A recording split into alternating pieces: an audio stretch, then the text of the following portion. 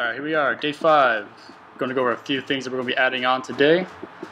First and foremost, we're going to talk about the AC bracket. Now this lovely thing is the cast iron AC bracket. You know, it serves a dual function, both for the torque mount down here, as well as your condenser and everything else. Now, you can get an aluminum one, Honda sells this, but there's a small catch. The aluminum one, obviously it's a lot lighter. However, these positions here, 1, 2, 3, 4, the mount here for the pulley and the tensioner, while they're pre-drilled, they're not actually threaded. The reason this exists, back in Japan, Honda had a racing series called One Make. You can basically think of it sort of like, you know, sort of stock car races. They basically more or less factory cars with factory parts, so they weren't allowed to do drastic things to the motor mounts or drastic things to the engines.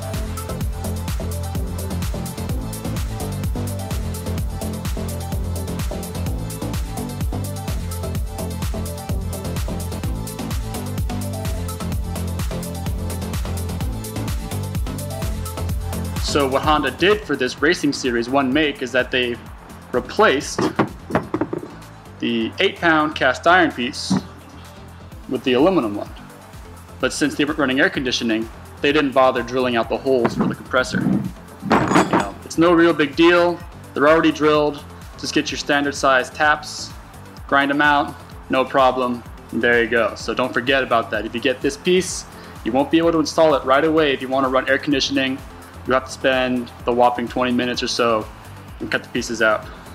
Same goes for the tensioner position. It's not marked, but once you mount up the pulley to it, you know, you can line it up. And it doesn't have to be exact, but just drill it, put your threads in, and you're good to go. So, putting this thing on today. Secondly, post mount. This is the post mount for the Integra. It's a lovely brand new piece. Unfortunately, we can't use it, so we're going to be swapping over our EK post mount onto the block. And lastly for the day, we're also going to be mounting our alternator. So we got our 2 brackets for the alternator. Those will be going on today. And what I'll be doing is, as I go down the list, after I put everything in to the right spec, we'll be marking all the bolts with our engine marker. That way we know that they're set, they're done, and we can move on to the next piece. So, here we go. These guys are going to go in 35 foot-pounds.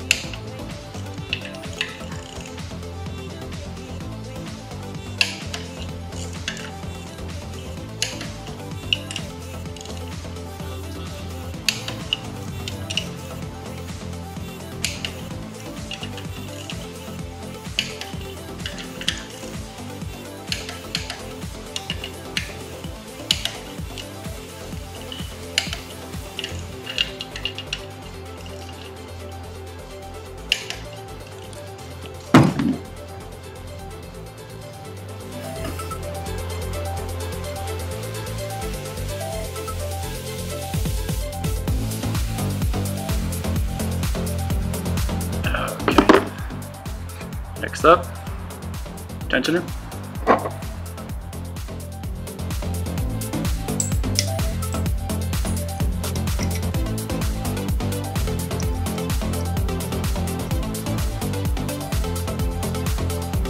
Now this one we gotta leave loose because it's the final tension point of the system.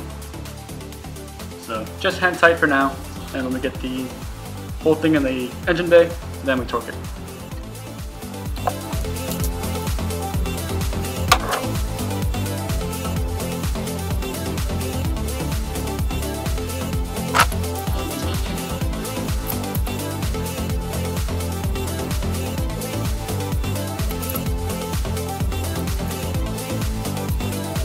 And if we're lucky, this will line up.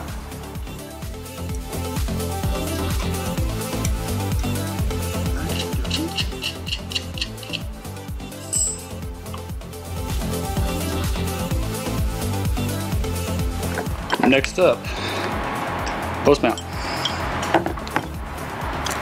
And the post mount goes to 40 foot-pounds.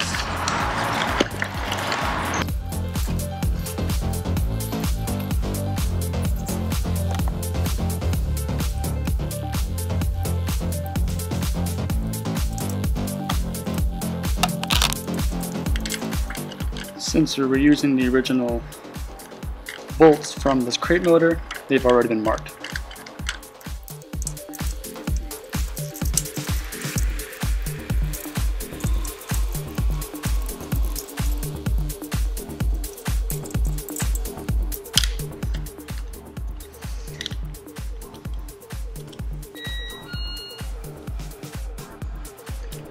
All right, 40.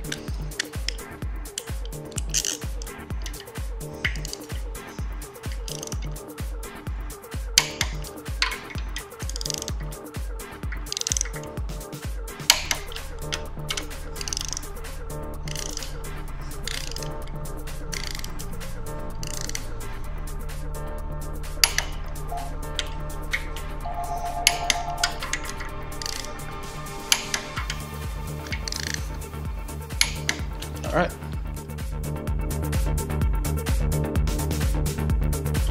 Alternator brackets. These guys.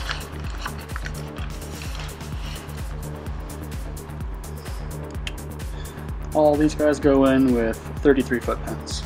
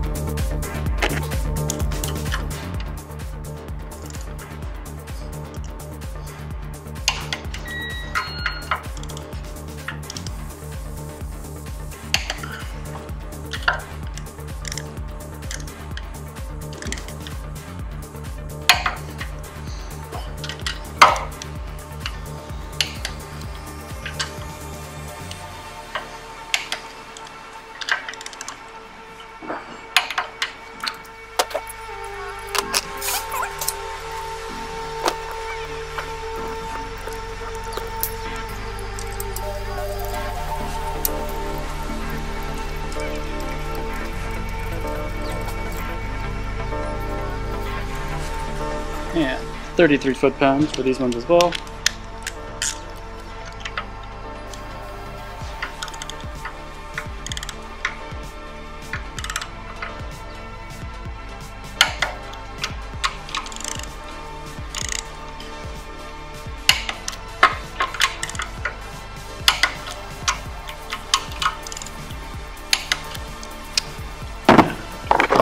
These ones, these two are done.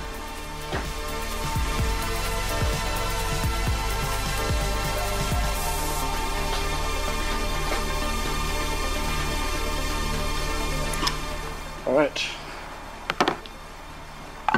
we have our almost new alternator. This was a reman unit that I got about 6 months ago from the dealer.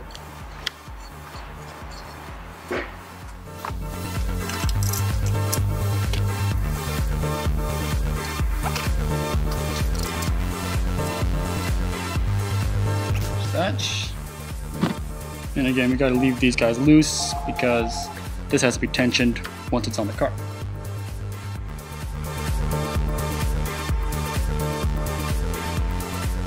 So AC bracket. Don't forget to drill these out. These four, the one for the tensioner as well as the tensioner assembly. We got our post mount and we got our alternator mounted. So that pretty much wraps it up for day 5. We've got our flywheel and all those bits being sent in to get remachined and cleaned up. So we get those in by tomorrow or so. And our next big batch of Honda parts is going to be a pretty big batch. The head assembly is going to be in that as well. So I'll make sure to do an unboxing when those come in. And when I get them in hand, we'll do another install. So see you then. Part 6 coming up.